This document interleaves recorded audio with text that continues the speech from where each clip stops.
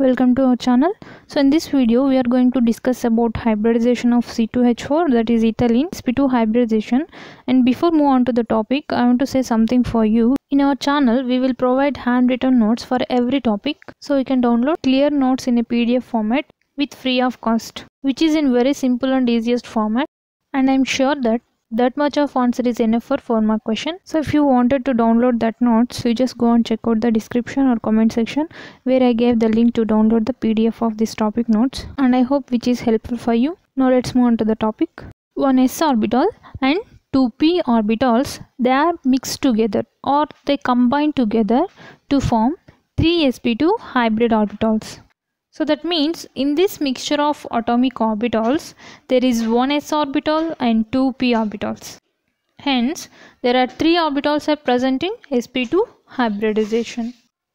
That means there is 33% of s character and 67% of p character present in sp2 hybridization. Now let's take one example to understand this sp2 hybridization. I am taking ethylene as an example. So its molecular formula C2H4. So in this C2H4 there are 2 carbon atoms are present, and these carbon atoms primarily undergoes sp2 hybridization in its excited state. So let's see how it will undergoes sp2 hybridization in its excited state. So now we have to consider the carbon atom in its ground state, and we know that 1s has 2 electrons and 2s has 2 electrons, while 2p in 2p there is 1 electron in x orbital and 1 electron in y orbital. Now let's consider the excited state of carbon atom. So there are 2 electrons in 1s orbital, while the 1 electron in 2s jumps into z orbital of 2p. So this is the excited state of carbon atom. Now in hybrid orbitals there are already 2 electrons are present in 1s orbital, and we know that in sp2 hybridization 1s orbital and 2p orbitals combine together. So this 2s orbital and x and y orbitals of 2p would combine together to form 3 orbitals of sp2 hybridization. Thus I will put these unpaired electrons in these 3 hybrid orbitals having same spin. So this is the first sp2 orbital, and this is the second sp2 orbital, and this is the third sp2 orbital. And lastly I will write the z orbitals of 2p here, and this z orbital is unhybrid orbital, and it means that this carbon orbital do not combine with 2s, 2px and 2py, and also it has more energy than all these 3 hybrid orbitals. Look at here. Now carbon atom has this type of geometry in sp2 hybridization. This is the first sp2 orbital, and this is the second sp2 orbital, and this is the third sp2 orbital, while this long orbital is 2pz orbital, and which is unhybrid orbital, and these all orbitals have 1 electron each.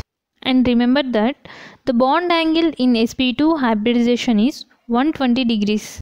Up to here just we saw the sp2 hybridization in carbon atom only, in one single carbon atom only. Now we are going to see the sp2 hybridization in ethylene molecule. Let's consider the sp2 hybridization in this carbon atom and in this carbon atom. So firstly, both the carbon atoms will form chemical bonds by sharing the unpaired electrons in these sp-sp orbitals.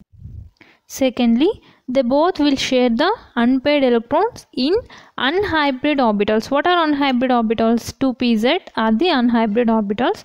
So in between the 2pz orbitals, unpaired electrons will be shared like this, and then hydrogen will share 1 electron with this sp2 orbital and with this sp2 orbital, and also hydrogen will share its electron with this sp2 orbital and with this sp2 orbital. And noted down that unhybrid orbitals always form pi bonds. For example, these 2pz orbitals form pi bonds, while hybrid orbitals always form sigma bonds. For example, these sp2 orbitals form sigma bonds. Thus ethylene contains 5 sigma bonds and 1 pi bond. Finally, the shape of ethylene, that is C2H4, is trigonal planar, and the bond angle is 120 degrees. Hence, this is the shape and geometry of this molecule, that is ethylene molecule. So in which carbon has sp2 hybridization?